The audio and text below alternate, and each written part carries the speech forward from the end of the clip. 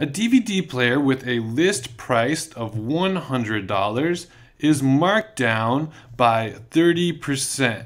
And so when we say marked down, that means the price has been lowered, made down by 30%. And 30% of what? 30% of the original price, $100. So before we go on, let's go ahead and solve how much the price is after this markdown. So what we have is 100, that's going to stay the same here, minus the 30, so minus 30% is of course the same as 0.3. If you don't remember that, it's always just moving the decimal over 2 when we're dealing with a percentage. You could also use your calculator to verify that. So 0.3 times 100, and if we keep going here, 100 minus 0.3 times 100 is the same as saying 3 times 10. Again, you could use your calculator, but anyways, we move this decimal over 1, we move the hidden decimal here over 1, it's the same exact thing. So 100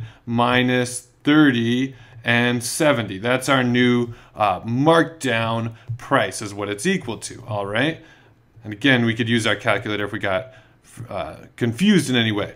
John gets an employee discount of 20% off of the sale price. And the sale price is this price that we just calculated here, this 70. So how much does John pay? Well, now we just need to do the exact same thing over again. Let's take our sale price, $70, minus the 20% discount that he gets. So 20% times 70.